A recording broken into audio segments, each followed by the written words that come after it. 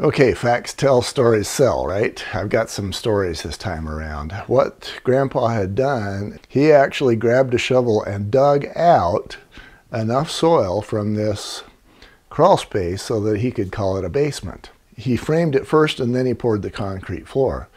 And so as a result, this center wall was in direct contact with the soil, and it was in that condition over decades. And so now I, the home inspector, I show up and that center wall has been removed, and there's signs that this entire wall, especially the base of it, had been completely riddled by termites. And not only that center wall, but the outer walls, etc., they were all wood to soil contact, and the termites, you could tell there had been apparently millions of them because it was everywhere. And obviously you want to pour your slab first and then put your frame wall up, but Grandpa didn't do it that way. So in this particular case, we had just tons of termites that had been enjoying Grandpa's hospitality for many decades. You as the realtor, if you see those sorts of circumstances, and you want to make sure that the home inspector notices them so that your client doesn't get stuck with the bill of dealing with Grandpa's improper construction techniques. Then I did a home, and this one was older, and again, it's in a farm type community, and I'm going to say that home was about 1905 or something like that.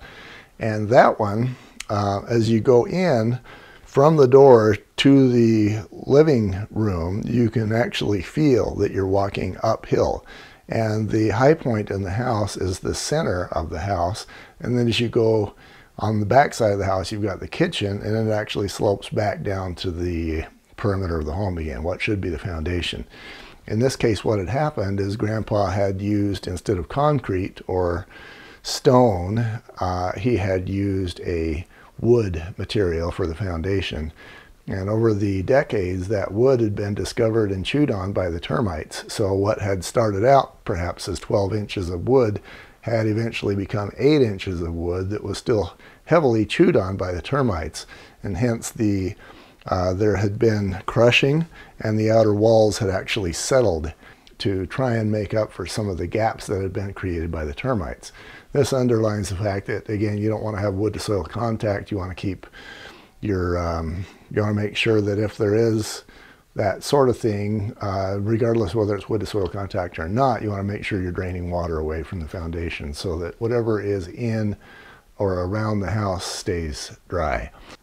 I did a home in a nearby university town where, and this one was about 1960 something, and you actually had squirrels that were getting in through the siding on one of the sides of the roof.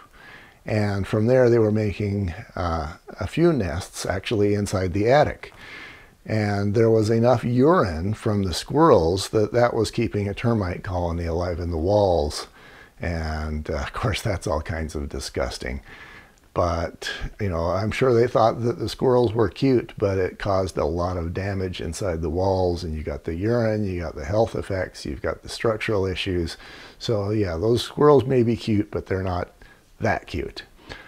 We have another home that was similar, and that one, instead of squirrels, it was birds. The birds were flying in. You had this big old bird condo in the attic, and it was renters that were living there, and they knew that there was birds up there. Again, they thought that was cute. They thought they were out of the way. It wasn't a problem.